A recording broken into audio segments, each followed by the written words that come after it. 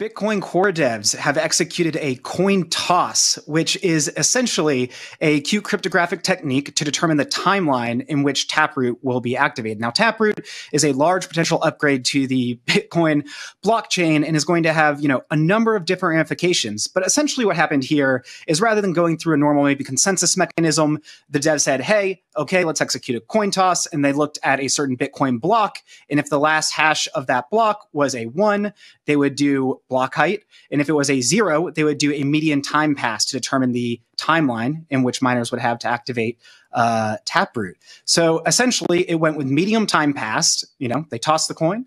And that is going to determine that Taproot, once the quota is shipped, they will have about 3 months with which to activate it, potentially, for 90% of miners to take that up. So, Will, I know you've been following our colleague Colin Harper's reporting on this, who's following it really closely, and he wrote this piece. What are your initial thoughts upon reading this one? Then we can talk about maybe Bitcoin upgrades more generally.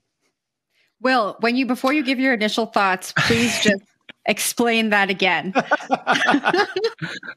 Okay, I will do that.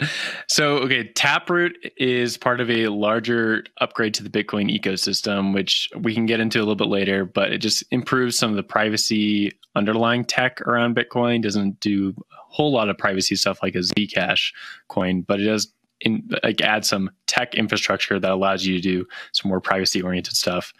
And there's a bunch of other things that does, which is not important here. What is important here is that the consensus for upgrading Bitcoin is very, very difficult. The last time there was any major update to the Bitcoin blockchain was in 2017, and there was this whole thing called the blockchain war, where we had a bunch of miners and a bunch of corporations on one side versus a bunch of randos who were running their node in their mom's basement, and they're all butting heads over what is the future of Bitcoin. Is it going to be big blocks or is it going to be small blocks? And that left a pretty nasty legacy in the Bitcoin space. Small blocks won, but it kind of came down to some infighting. And the legacy of that has been confusion on how to update Bitcoin going forward.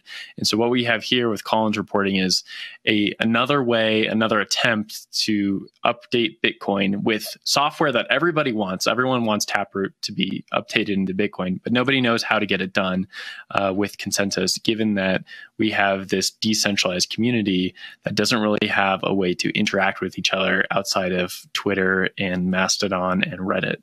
And so they have been working through these different ideas, and this coin flip is the latest one, where they were saying, hey, we're going to update Bitcoin at this block height, or maybe we could do it at when this time interval passes.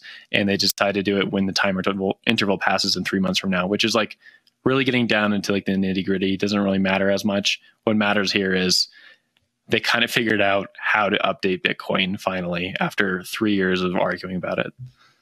So Will, I got to briefly jump in there. Once the code is shipped, there'll be a 3-month window within which miners can adopt it. And that will determine whether Taproot goes into effect or fails, and then everybody's back at the drawing board to try and hash this all out again. So that's the window that's being identified here. But yeah, if 90% of miners don't activate Taproot, then it fails and it goes back to the drawing board. But as Will said, there is a consensus or not a consensus, that is the wrong word, but there's a lot of support for this proposal within the community. But Naomi, I'd be curious to get your thoughts on this too. I know you've been reading up a bit.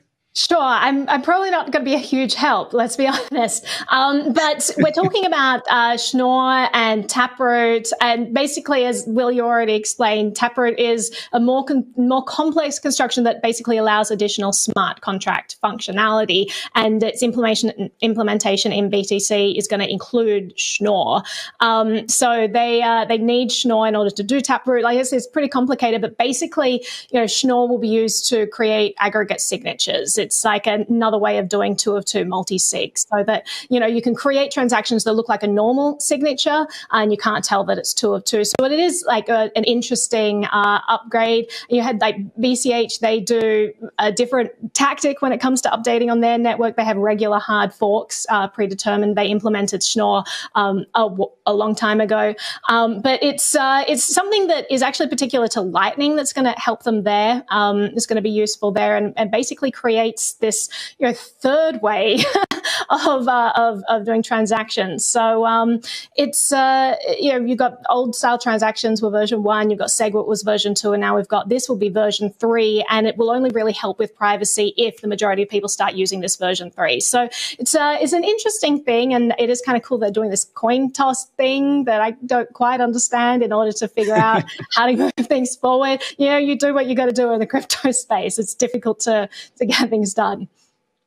And I think maybe pulling it out, this is the hash. We try to reach out to you, our general viewers, and talk to you through some of these issues. This really underpins just how complex all these consensus mechanisms and cryptocurrencies can get, rather than just talking about Bitcoin as this one gigantic thing. There's a ton of developers that are working around the world trying to push this thing forward in a decentralized way. And that requires a lot of communication, that requires a lot of expertise, and it requires, some conflict sometimes as well. So, while a lot of people might just be tracking number go up, number go down, there are people working on the dev level every day that are really trying to push this actual mission forward. So, that's the top level note, but this is how nitty gritty it can get when you're diving deep into the tech like we do here at CoinDesk. Ben, on that note, I don't know if you'll have an answer to this, but if we're just talking to our everyday audience, how does this affect them, if it does at all? So it's going to improve the end user's experience potentially if they're really interacting with Bitcoin directly. It's going to make smart contracts more efficient, and it is going to increase some privacy aspects of it. So the overall user experience, while this is certainly a boon for developers working under the hood, it's going to make their experience a little bit better. And it's just making this system, not only more secure, but potentially more scalable, more efficient. And these are all things that are going to have to be built out as Bitcoin, as its own sort of transaction network, works to compete with, Swift or something like this, or some of the traditional financial models. So I think that's maybe the top level takeaway.